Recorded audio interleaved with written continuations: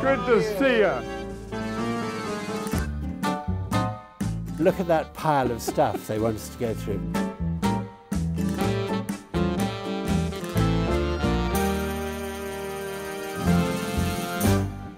And here on 2 now, Newsnight.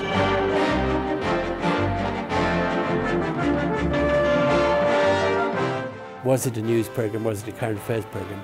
Did those labels matter at all? Look at this. Director News and Current Affairs said what Newsnight epitomised, namely a rationalisation and amalgamation of news and current affairs expertise. It wasn't just that news and current affairs were different departments. They had different cultures. They were in different buildings, miles away from each other.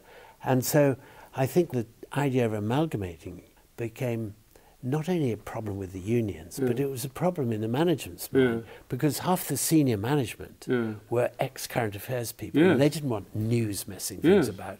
And for News's part, they thought current affairs kind of frivolous.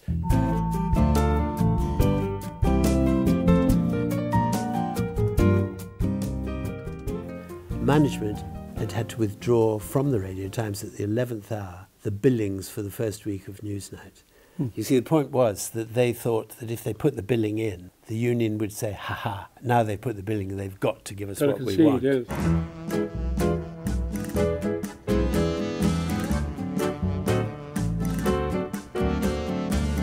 Little and large are among the casualties, and with the holidays soon to begin, many children's programmes have had to be abandoned too. Now it seems completely absurd, because the whole place of the unions has changed so much. I can know how frustrated we all were. Charles Wheeler, he's writing this wonderful memo that we, the staff assigned to Newsnight, are deeply concerned about the continuing drift in negotiations. We believe this now seriously threatens not only the most promising development in BBC News and Current Affairs, quite right, for many years, but also jobs and opportunities and so on. And of course, once we were on the air, all this seemed ridiculous, didn't it? There was never any problem between news and current affairs people. None whatever. None at all.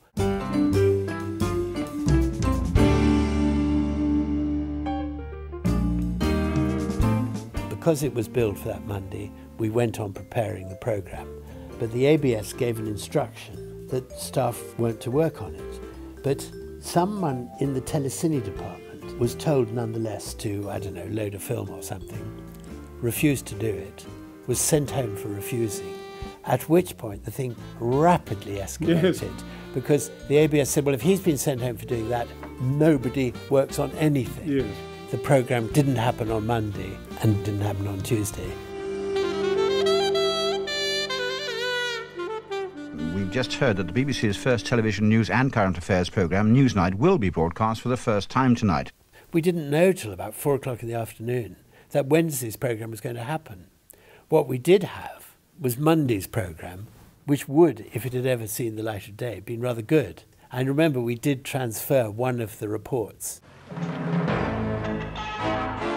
Here we are, the old titles. Love the titles.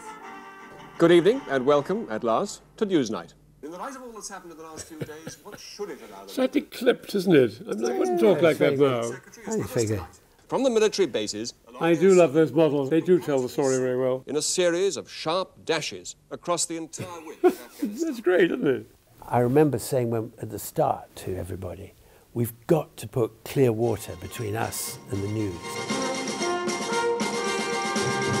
And I want you to go for news stories, things that haven't been on the news agenda necessarily. So you could watch another news programme and switch across to us, or you could say, what I get on BBC Two is a different take. Well, this is roughly the way we'll be going tonight. I was a bit nervous, but not that nervous, because we've done so many pilot programmes for the last 4 months, that it seemed automatic. But it was very exciting. I've got here a memo, rather fun. Mr. Wilcox said that Peter Snow sometimes put too much emphasis on his words. Sounds like me. Graham MacDonald had found the programme so far quite heavy going. By contrast, Roderick Graham said the weather was his favourite item. England and Wales will begin the day wet and windy, with snow on hills in the north, but brighter weather in the south.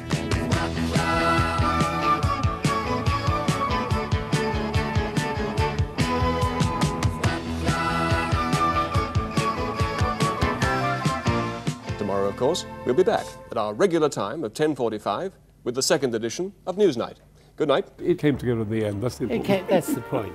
Looking at these papers, I might not have been so confident.